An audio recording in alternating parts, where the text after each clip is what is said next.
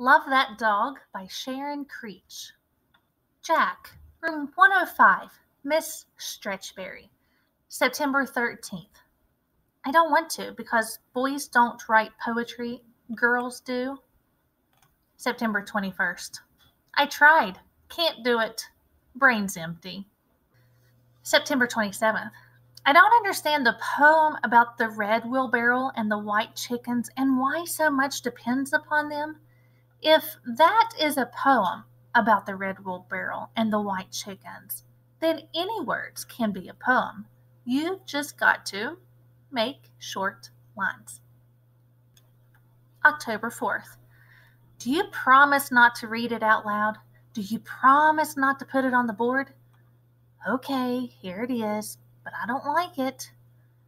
So much depends upon a blue car splattered with mud speeding down the road. October 10th. What do you mean, why does so much depend upon a blue car? You didn't say before that I had to tell why. The wheelbarrow guy didn't tell why. October 17th. What was up with the Snowy Woods poem you read today? Why doesn't the person just keep going if he's got so many miles to go before he sleeps? And why do I have to tell more about the blue car splattered with mud speeding down the road? I don't want to write about that blue car that had miles to go before it slept. So many miles to go in such a hurry. October 24th. I'm sorry to say I did not really understand the Tiger, Tiger, Burning Bright poem, but at least it sounded good in my ears. Here is the blue car with tiger sounds. Blue car, shining bright in the darkness of the night. Who could see you speeding by like a comet in the sky? I could see you in the night, blue car, shining bright. I could see you speeding by like a comet in the sky. Some of the tiger sounds are still in my ears like drums, beat, beat, beating. October 31st. Yes, you could put the two blue car poems on the board, but only if you don't put my name on them. November 6th. They look nice typed up like that on blue paper on a yellow board, but still don't tell anyone who wrote them, okay? And what does anonymous mean? Is it good? November 9th. I don't have any pets, so I can't write about one, and especially I can't write a poem about one. November 15th. Yes, I used to have a pet. I don't want to write about it. You're going to ask me why not, right? November 22nd. Pretend I still have that pet? Can't I make it up? Can't I make up a pet, a different one, like a tiger or a hamster, a goldfish, turtle, snail, worm, flea? Okay, who is Jack talking to? Here in this book so far, on up to November 22nd, we kind of get an idea of who Jack's talking to. This is Jack's as a student in Miss Stretchberry's class, and this is his journal, and it's dated. It's going down in chronological order, and it starts in September, and it goes all the way through, so we could see this throughout this school year, what they're doing. So this is Jack's journal, and he's writing to Miss Stretchberry. Now, we don't get her answers, but we can read about her responses to Jack in his journal as we read along. Okay, so we're going to see a story. These are poems. Jack's this write-up, Love That Dog, is a poem. It's a free verse, which means there's really no rhyme or reason. It's words on paper, and it's how Jack sees it. So most of Jack's poetry is free verse. Rhymed poetry usually has a rhyme, and there's examples of rhymed poetry in the story. And then we have patterned poetry, and there'll be some patterned poetry throughout the story, and we'll look at that later. November 29th. I liked those small poems we read today. When they're small like that, you could read a whole bunch in a short time, and then in your head are all the pictures of all the small things from all the small poems. I liked how the kitten leaped in the cat poem and how you could see the long head of the horse in the horse poem. And especially, I liked the dog in the dog poem because that's just how my yellow dog used to lie down with his tongue all limp and his chin between his paws, and how he'd sometimes chomp at a fly and then sleep in his loose skin, just like that poet, Miss Valerie Worth, says in her small dog poem. December 4th. Why do you want to type what I wrote about reading the small poems? It's not a poem, is it? I guess you could put it on the board if you want to, but don't put my name on it in case other people think it's not a poem. December 13th. I guess it does look like a poem when you see it typed up like that. But I think maybe it would be better if there were more space between the lines, like how I wrote it the first time. And I like the picture of the yellow dog you put beside it. But that's not how my yellow dog looked. January 10th. I really, really, really did not get the pasture poem you read today.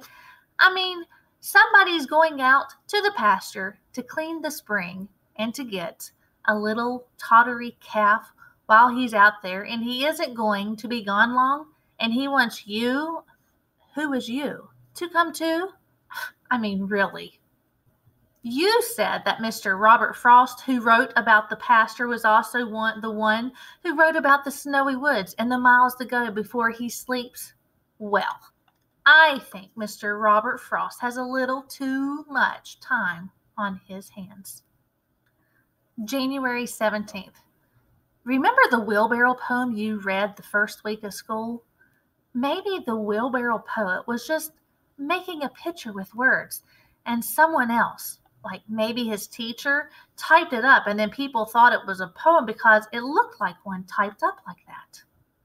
And maybe that's the same thing that happened with Mr. Robert Frost. Maybe he was just making pictures with words about the snowy woods and the pasture, and his teacher typed them up, and they looked like poems, so people thought they were poems. Like how you did with the blue cars thing and the reading the small poems thing on the board. Typed up, they look like poems, and the other kids are looking at them, and they think they really are poems, and they are all saying, who wrote that?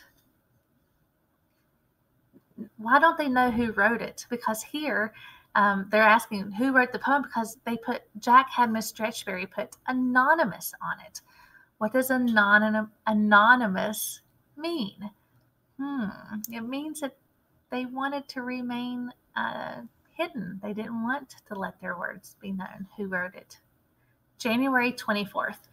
We were going for a drive, and my father said, we won't be gone long. You come too. And so I went, and we drove and drove until we stopped at a red brick building with a sign in blue letters, Animal Protection Shelter. And inside we walked down a long cement path, past cages with all kinds of dogs, big and small, fat and skinny, some of them hiding in the corner, but most of them barking and jumping up against the wire cage as we walked past, as if they were saying, me, choose me, I'm the best one.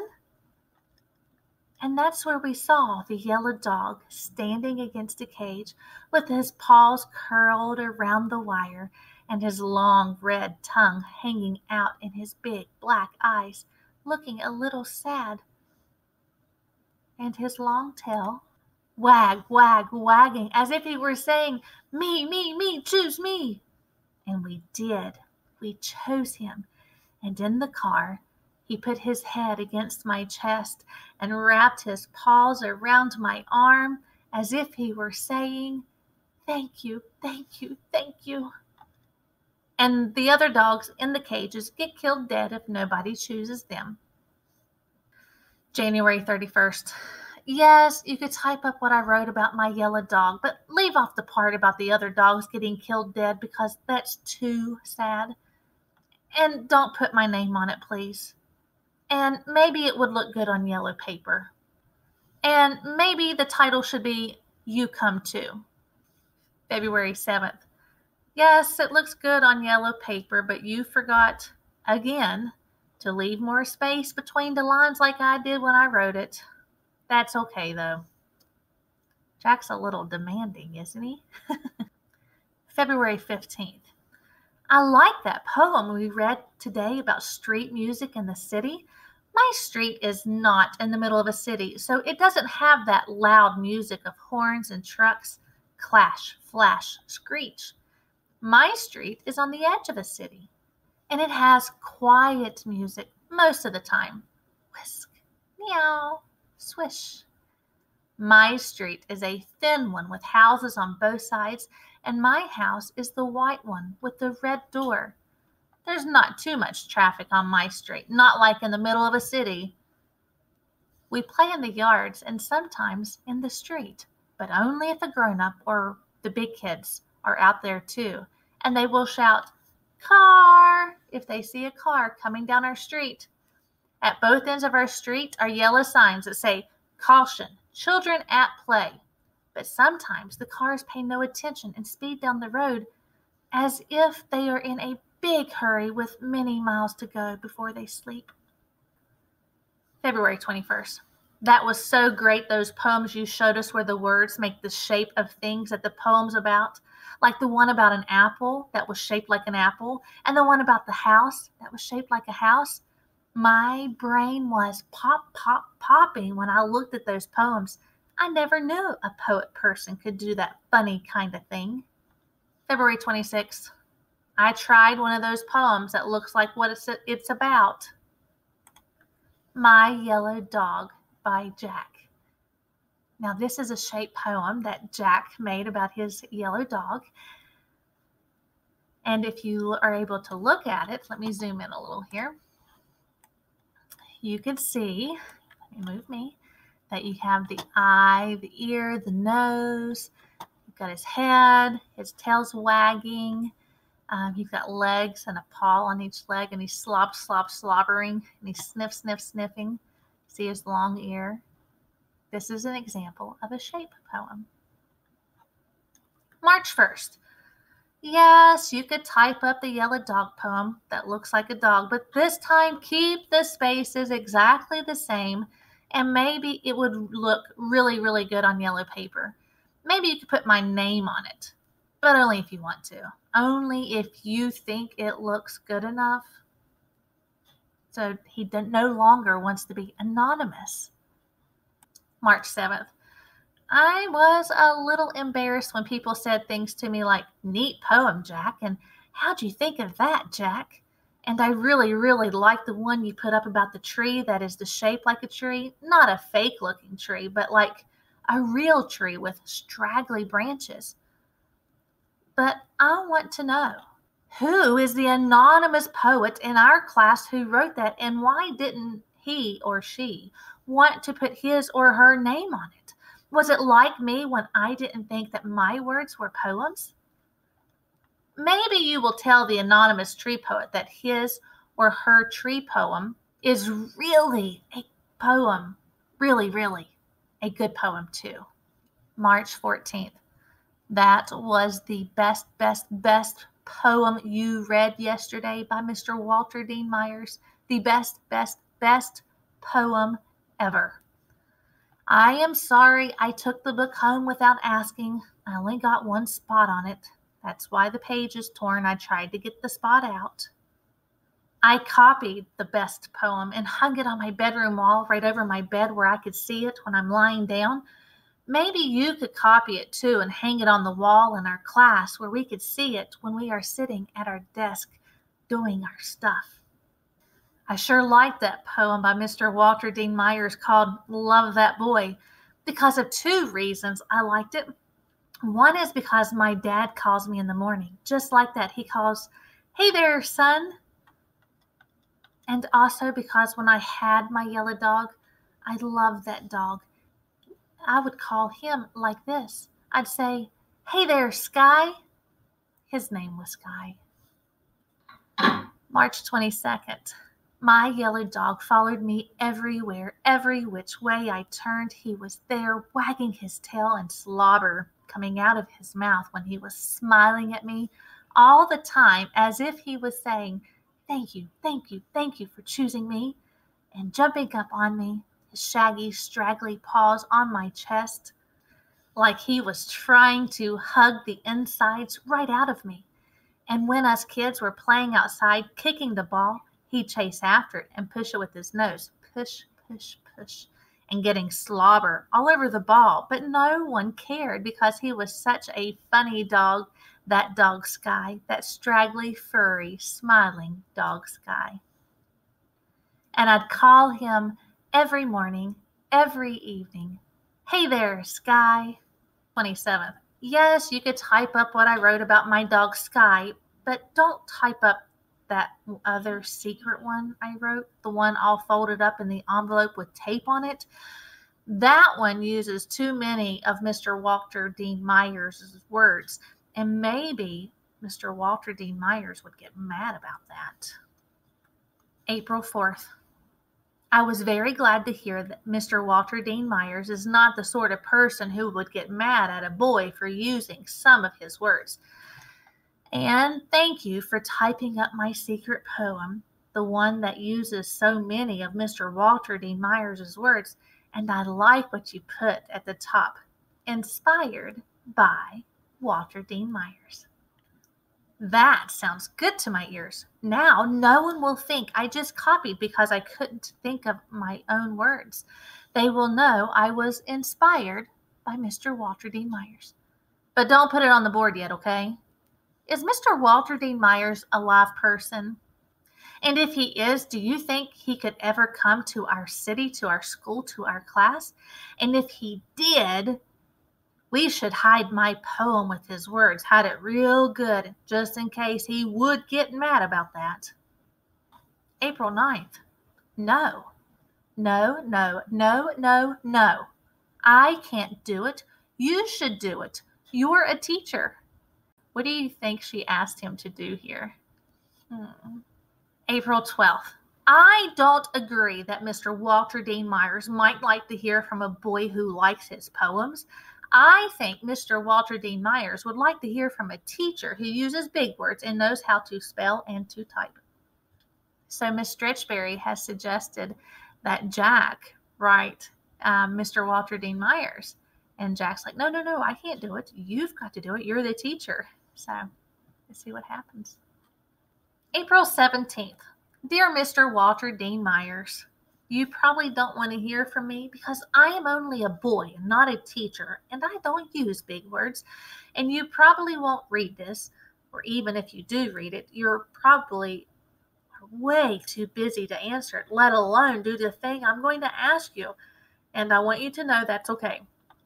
Because our teacher says writers are very, very, very, very busy trying to write their words, and the phone is ringing, and the fax is going, and the bills need paying, and sometimes they get sick. I hope you're not sick, Mr. Walter Dean Myers, or their family gets sick, or their electricity goes off, or their car needs fixing, or they have to go to the grocery store, or do the laundry, or clean up messes. I don't know how you find the time to write your words if you have to do all that stuff, and maybe you should get a helper. So what I'm asking you is this.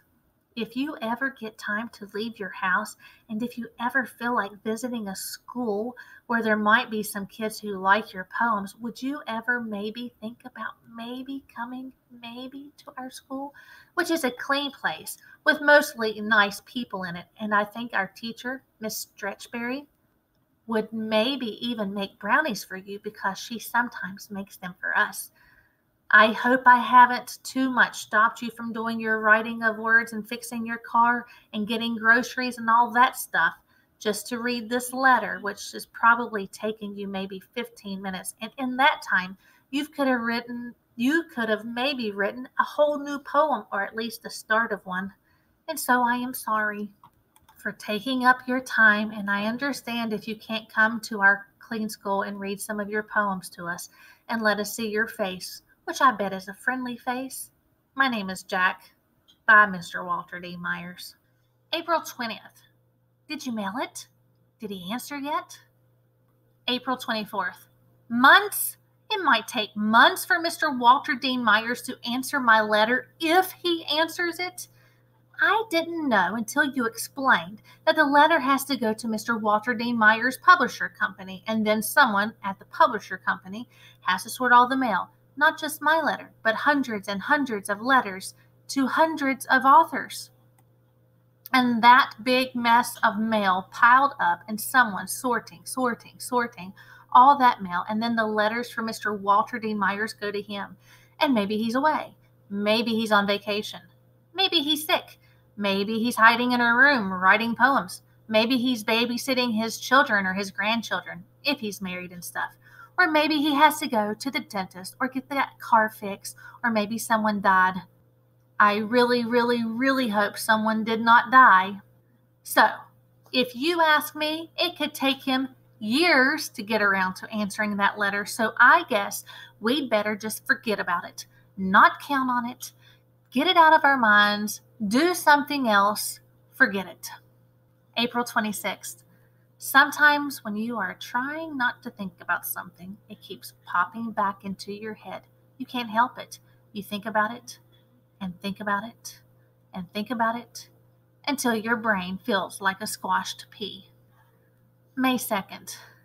Yes, you could type up the thing about trying not to think about something, but you'd better leave my name off it because it was just words coming out of my head, and I wasn't paying too much attention to which words came out when. May 7th. Maybe you should show me how to use the computer, and then I could type up my own words. May 8th. I didn't know about the spell checking thing inside the computer. It's like a miracle little brain in there, a little helper brain. But I am a slow typer person. Did you say there is a teaching typing thing that in that computer too? Will it help me type better and faster? Tap, tap, tap, tap, tap, so my fingers can go as fast as my brain? May 14th. I typed this up myself. My sky. We were outside in the street, me and some other kids, kicking the ball before dinner, and Sky was chasing with his feet going every which way, and his tail wagging, and his mouth slobbering, and he was all over the place, smiling and wagging and slobbering and making us laugh. And my dad came walking up the street. He was way down there near the end. I could see him after he got off the bus. And he was walking, and I saw him wave, and he called out, "Hey there, son!" And so I didn't see the car coming from the other way until someone else, one of the big kids, called out, "Car!" And I turned around and saw a blue car, splattered with mud, speeding down the road. And I saw Sky going after the ball, wagging his tail, and I called him, "Sky, Sky!" And he turned his head, but it was too late, because the blue car, splattered with mud, hit Sky.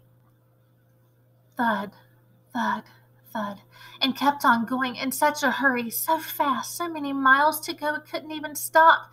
And Sky was just there in the road, lying on his side with his legs bent funny and his side heaving. And he looked up at me, and I said, "Sky, Sky, Sky!"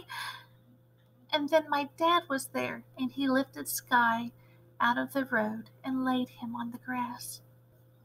And Sky closed his eyes, and he never opened them again, ever. May 15th. I don't know. If you put it on the board and people read it, it might make them sad. May 17th. Okay, I guess I'll put my name on it, but I hope it doesn't make people feel too sad. And if it does, maybe you could think of something to cheer everybody up, like maybe with some of those brownies you make, the chocolate ones that are so good. May 21st. Wow. Wow, wow, wow, wow, wow. That was the best news ever. I can't believe it. Mr. Walter Dean Myers is really coming to our school. He was coming to our city anyway to see his old buddy, and he would be honored to visit our clean school and meet the mostly nice kids who like his poems. We are so lucky that his old buddy lives in our town. Wow. May 28th. The bulletin board looks like it's blooming words with everybody's poems up there on all those colored sheets of paper, yellow, blue, pink, red, green. And the bookcase looks like it's sprouting books, all of them by Mr. Walter Dean Myers, lined up, looking back at us, waiting for Mr. Walter Dean Myers himself to come to our school, right into our classroom. Wow. May 29th. I can't wait. I can't sleep. Are you sure you hid my poem that was inspired by Mr. Walter Dean Myers? I don't want to do anything to upset him. June 1st, Mr. Walter Dean Myers Day. I never in my whole life ever heard anybody who could talk like that Mr. Walter Dean Myers. All of my blood in my veins was bubbling and all of the thoughts in my head were buzzing, and I wanted to keep Mr. Walter Dean Myers in our school forever. June 6th. Dear Mr. Walter Dean Myers, thank you 100 million times for leaving your work and your family and your things people have to do to come and visit us in our school, in our class. We hope you liked your visit. We think maybe you did because you were smiling all over the place.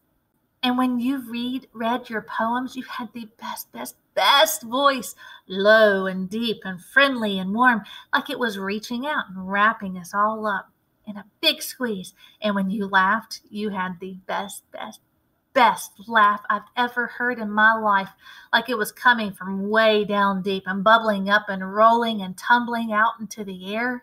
We hope we didn't ask you too many questions, but we thank you for answering every which one, and especially for saying that you would be flattered if someone used some of your words, and especially if they added a note that they were inspired by Walter Dean Myers. And it was nice of you to read all of our poems on the bulletin board, and I hope it didn't make you too sad when you read the one about my dog Sky getting smushed in the road. And I think you like the brownies too, right? Thank you for coming to see us, Mr. Walter Dean Myers. Inside this envelope is a poem using some of your words. I wrote it. I was inspired by you, Mr. Walter Dean Myers, from your #1 fan, Jack. Love That Dog, inspired by Mr. Walter Dean Myers by Jack. Love that dog like a bird loves to fly. I said, I love that dog like a bird loves to fly. Love to call him in the morning. Love to call him. Hey there, Sky. Hey, boys and girls. I want to show you some of the books. In the back of the book, Love That Dog, these are some of the poems that Miss Stretchberry used in class that we read that Jack talked about. So the first one is The Red Wheelbarrow by William Carlos Williams. So much depends upon a red wheelbarrow glazed with rainwater beside the white chickens. And Jack made reference to the blue car, how so much depends upon a blue car speeding down the road. And so this is the poem that they read in class.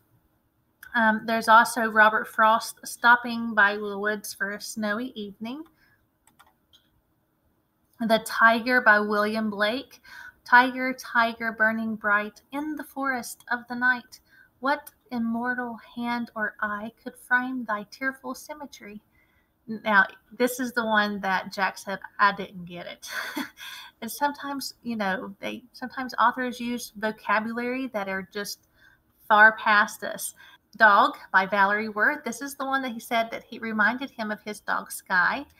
Under the maple tree, the dog lies down, lolls his limp tongue, yawns, rests his long chin carefully between front paws, looking up, alert, chops with heavy jaws at a slow fly, blinks, rolls on his side, sighs, closes his eyes, sleeps all afternoon in his loose skin. And then here's the other one by Robert Frost, The Pastor. Street music, he referenced saying that his street was like in the suburbs, not in the middle of the city. And so this one was by Arnold Adolph. This city, the always noisy grinding up from the subways underground, slamming from bus tires and taxi horns and engines of cars and trucks and all vocabularies of clash, flash, screech, hot metal language combinations. As planes overhead roar, an orchestra of rolling drums and battle blast assaulting my ears with the always noise of the city street music. Now, again, Jack said that he didn't live in the middle of the street like this. His is a long street. Then a long, thin street. His was the White House with the red door. Shape poems. These are also known as concrete poems. This is The Apple by S.C. Rigg. You can see here it says stem, where the stem actually is. These are actually really fun to make. And it's apple, apple, apple. It's got some descriptive words in it. Juicy, crunchy, red, yellow, green, apple, delicious. This one also has a worm in it. If you look right here, it says wormy, worm, yuck, yuck. There's a worm in it. Yum, delicious. Okay, so those are called shape poems, or also they're known as concrete poems. And then finally, this is the one that Jack ends, Love That Dog. But this is actually Walter Dean Myers. This is the poem that he wrote that inspired Jack. Love That Boy by Walter Dean Myers. Love that boy like a rabbit loves to run. I said, I love that boy like a rabbit loves to run. Love to call him in the morning. Love to call him, hey there, son. And that is the end of the book. Sharon Creech's book is, this one is Love That Dog by Sharon Creech.